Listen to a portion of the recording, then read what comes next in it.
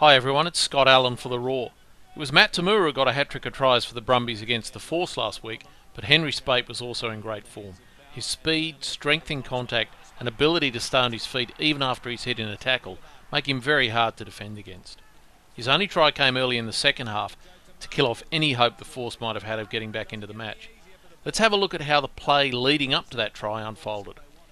On the second phase of the sequence, Leolifano moved into first receiver. He's got Kurandrani outside him and he's going to be the main decoy runner.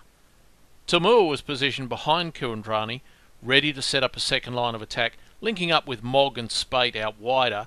Both of them are out of the frame at the moment.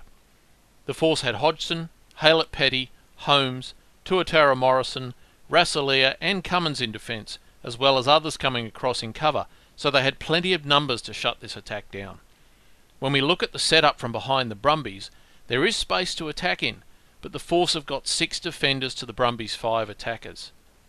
Kurandrani's going to run a pretty straight line and he'll try to attract as many of the inside defenders as he can.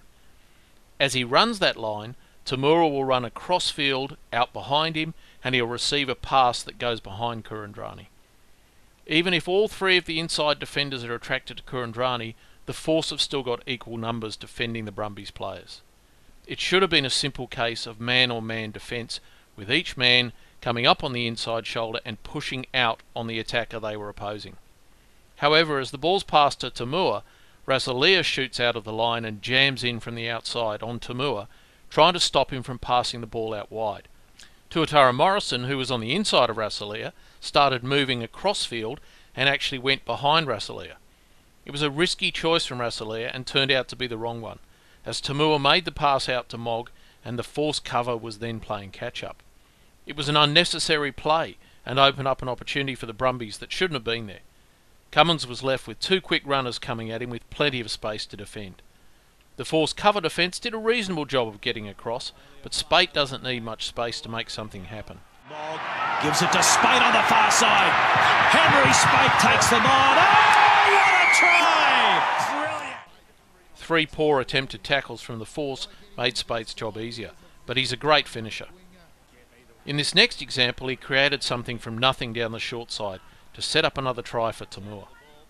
White showed good vision to recognise the opportunity was there and got the pass out in front of Speight so he hit the ball at pace. Cummins had trouble with Speight all night, and this was no exception. Speight made a good offload to Tamura and the Brumbies were in again. And skirting down there for a hat-trick is that man, Matt Tamura. Oh, what a game the 10 is having.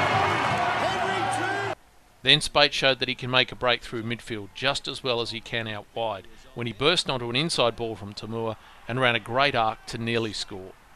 Speight becomes eligible for selection for the Wallabies later this year, and no doubt Ewan McKenzie's looking forward to that. In the meantime, Speight's going to be a key player for the Brumbies if they're going to stay alive in the finals series starting this week against the Chiefs.